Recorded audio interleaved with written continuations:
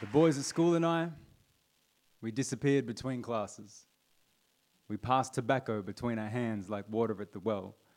Smoke signals provided translation between multicolored kids wagging in a vacant lot. We met there between family and school. Felt most at home in the no man's land where the old and the new worlds couldn't find us. We even met there for fights, first kisses, sneaky swigs of alcohol on weekend nights. It's even where my friend Mark told me about how our friend Omar had died. And I found the truth somewhere between his explanations. Us kids grew up in that vacant lot. Between being Greek, Lebanese, Vietnamese, and Australian, knowing we were no longer truly either one, but somehow both migrant kids are like rivers, always moving, but somehow still enough to be given a name like wog, nip, fake, hyphen, Australian. So of course, when we learned how to drive, we'd ride for hours in the only place where we felt like we belonged, somewhere between points A and B. Between the green and the red, I learned to love the traffic lights when they turned amber, because I realized our teachers also slowed down on their approach to us and tapped their feet impatiently for our answers.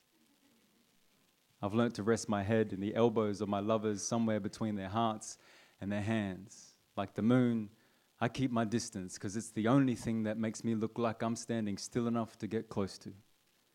And I write my best work in transit.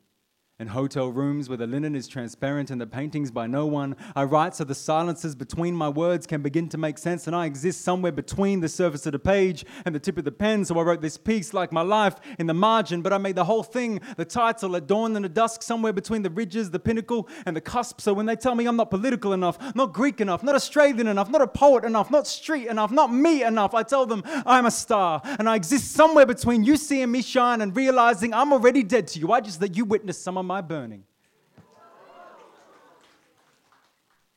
I'm not a hyphen. I'm a 100-meter dash. Between my history and your make-believe. Between white Australia policies and being saved by the colony. Between having to drag my past kicking back into my present and then hide it behind my back in your present. So be careful when you place that hyphen in my name, or I'll use it to cut your throat, just to show you how much I love this country, but that I will always have some Sparta in me.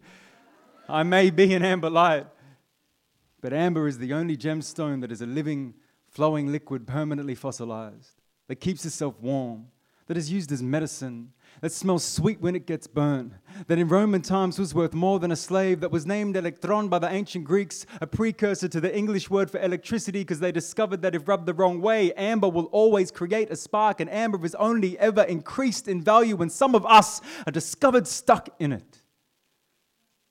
So of course us in-betweens, the most rare, would gather around, passing those fires between us in that vacant lot, share a fleeting moment of belonging, and tell stories in our silences of how our friend Omar was sent flying between the hood of a Holden and the wall of a house like a shooting star. I'm just glad we got to witness some of his burning.